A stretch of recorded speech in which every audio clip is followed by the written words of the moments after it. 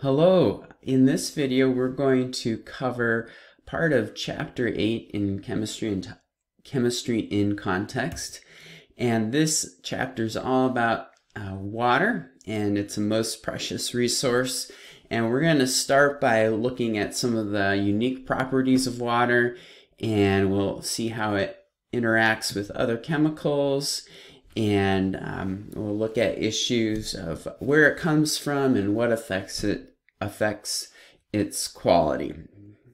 So we're gonna in this video we're gonna focus on two objectives. One is to differentiate between solids and liquids and gases, and then the second is to look at some of the unique properties of water, because it's a pretty special compound actually. You may know that solids and liquids and gases have different properties, and we can actually get a little bit specific about what makes them different. Okay, so you can see we've got some ice cubes here in a glass, which is a little bit different from when we have liquid in a glass. The liquid kind of takes the unique shape of its container.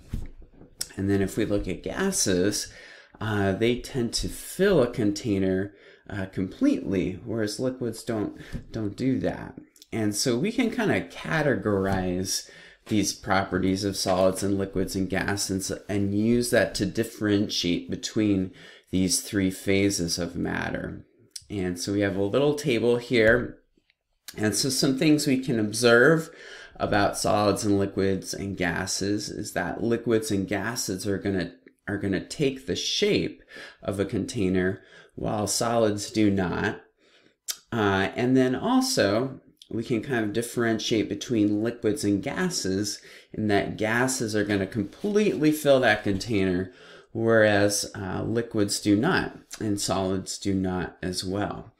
And so then we can start to say some things about these properties. We can describe them another way, in that we say solids and liquids, they have a definite volume that we could measure. Okay, we could say we have 5 milliliters of this liquid, or this solid, if I put it in a liquid, it's going to take up a volume of 5 cubic centimeters or something like that. And we can say that a solid has a definite shape, whereas liquids and gases do not. And what kind of influences these macroscopic properties are some of the things that are happening at the molecular level. So at the molecular level, solids tend to be very ordered, and the molecules tend to be very close to each other. And as we move to the liquid and then the gas phases of compounds, of substances, chemical substances, they're less ordered and there's more space between the molecules. All right, and so this kind of leads us to some of the unique properties of water. And speaking of the three phases that matter typically, that we see matter in, water is a unique molecule in that it possesses all three of those properties at the typical temperatures that we see on Earth. So it's a liquid like rain or lakes and streams. It's also a gas that we can see in clouds, and that can also be a solid like in ice or snow. And so that's kind of cool and very useful to us also. Water, what's interesting about water is that it's a liquid at standard temperature and pressure. So that's 25 degrees Celsius is a standard temperature, and 1 atmosphere is what we describe as the standard pressure.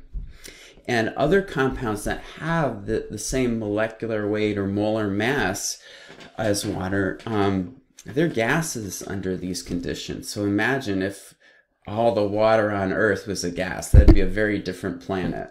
Okay, and there are some very important molecular reasons for that.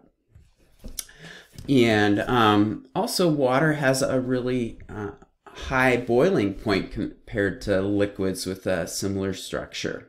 Okay, so like hydrogen sulfide has a much lower boiling point.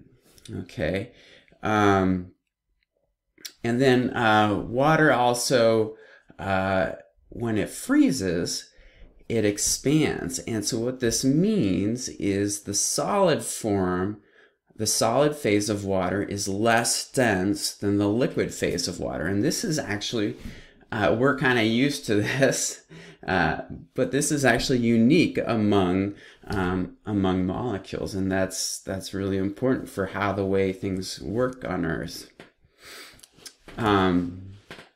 Water also has what's called a high heat capacity, so it has a high ability to absorb heat, and this is really important where bodies of water are near land, because the bodies of water can absorb a lot of heat that can have a tempering influence on the climate. So, for instance, in Oregon, where I grew up, I lived on the west side of the state, okay, which is near the ocean, and it tends to have a more temperate climate.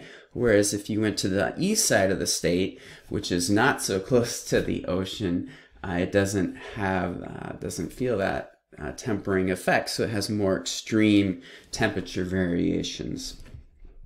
Also, water is called the universal solvent in that it tends to dissolve lots of different types of solids. Okay, and that's gonna conclude our lecture on unique properties of water and the differences between solids and liquids and gases. Thanks for watching.